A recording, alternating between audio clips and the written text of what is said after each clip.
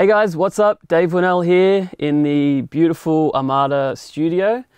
Today I'm going to show you one of my favorite tips that I discovered many years ago when I first started producing, and it was something that really helped me create good music without having much musical knowledge.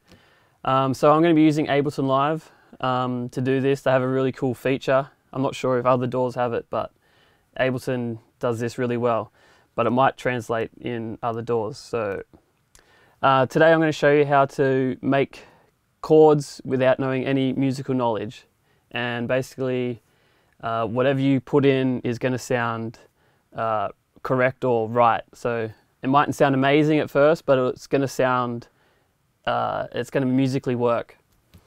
Okay, so to start off with, whenever I do chords, I always start off using just a simple piano sound. So I don't dive in and use a special sound to start with. I always just start with the piano and then go from there.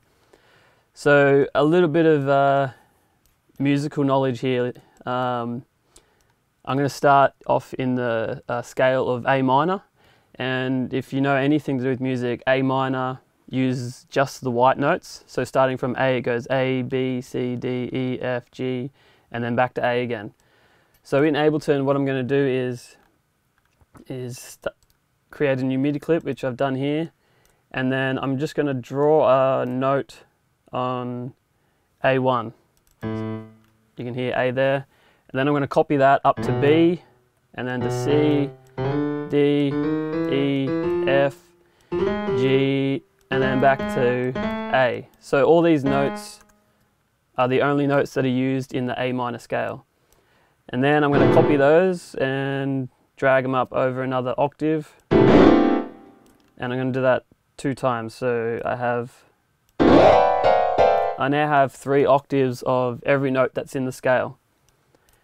And then Ableton has this really cool feature which is called fold, which is basically when you click that, it deletes every other note not in that scale. So if I press fold now, you'll see all the black notes will disappear. So now I'm left with just these notes. So if I play them, it's the A minor scale. And now, if I want to use that in any other scale, because you might be thinking, okay, what about F minor scale or G minor scale? So basically, because we started this on A, if I move this to another root note, it'll be in that minor scale. So I like working down in F or E for dance music. It has a good frequency for the bass notes. So I'm just going to drag all of these down to, let's say, F. And then when they're down there, I just press the fold button again, and then they'll delete every note that's not in that scale. So what I can do here now is drag all these clips out of the way, and now I'm left with just a clean starting point to start my chords.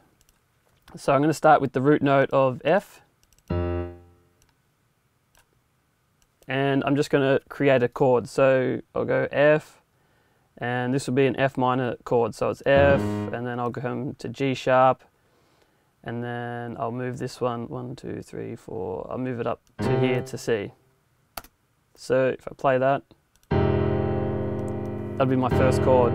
I'm feeling it's a bit low, so I'm just going to copy all those and move it up an octave.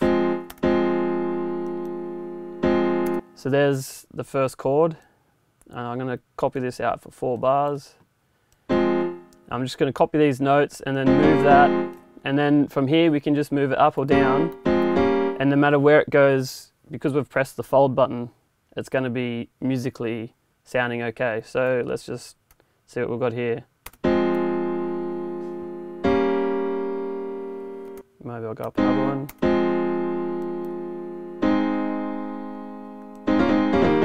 And then I can just copy that across for the next bar and move it to another place, see how it sounds.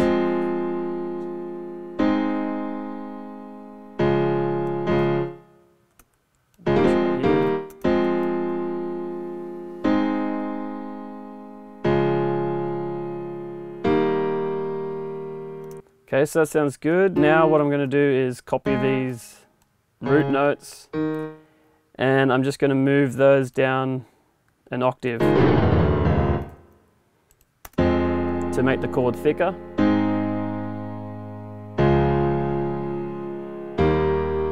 Okay, so that sounds good. Now what I'm going to do is just move some of these notes around in the chord just to give it a bit more, because at the moment it sounds a bit boring, so if I can move these around a bit, it'll make it more interesting. So I'll choose this F here and I'm just going to move it up.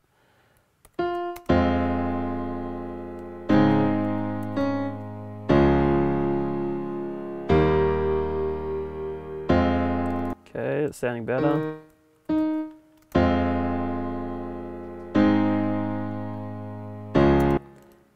Now that I've done that, I can start adding in little melodies.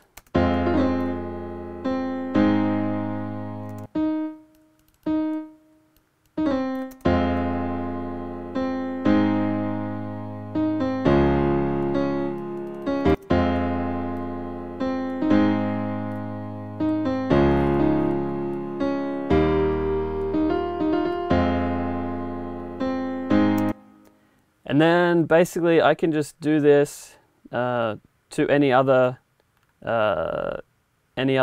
scale I want. So at the moment we're in F, if I just move this up to say C, now we're in C minor, and I press fold again.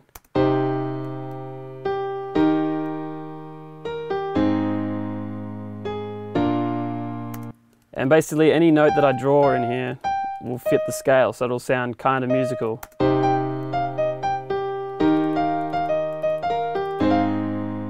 So you can see I was just clicking randomly, but it kind of sounds alright. Delete those. So that's it, guys. That's how you make chords without any musical knowledge in Ableton Live.